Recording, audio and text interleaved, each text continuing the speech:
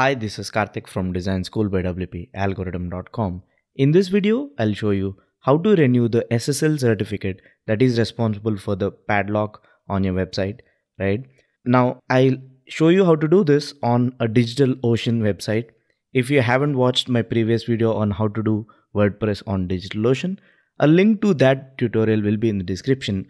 But once you follow that tutorial, it's fairly simple.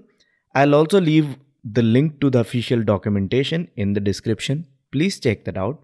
All you need to do is to start with step 5 if you've followed my previous tutorial. And in case you do not have a certificate itself, you should start with step 4, which is sudo certbot apache. But before doing that, you need to start the terminal of your website. Now, if you're on a Mac or if you have a terminal application, you can simply type SSH root @ the IP address of your droplet and you can log in. And if you have SSH verification, it's automatically logged in. So I'll just type my SSH root @ my IP address, and this is the shortcut. I'll just hit enter from the terminal on my Mac and I'll be logged in to my droplet. Once I'm logged in, all you need to do is to go to step 5 and copy the command, right?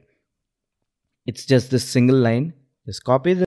And once you do that, it should look something like this. You see that the cert bot is automatically running twice a day, checking if there's any active certificate that is about to expire. It's actually renewed before time, right? So this is all that you need to do to make sure your certificate is renewed. And you can also quickly do a dry run with this command that they've provided in the documentation. Again, I'll open the terminal application on my Mac. I'll say SSH space WP algorithm. That's a shortcut for my whole SSH root @ IP address. Hit enter and that should take me into my website. Right now my site is live. I can simply copy this dry run command and I can simply paste it. And once I do, it'll perform a dummy run showing you if the renewal process is working or not. If you see any error, that means there's something wrong with the configuration.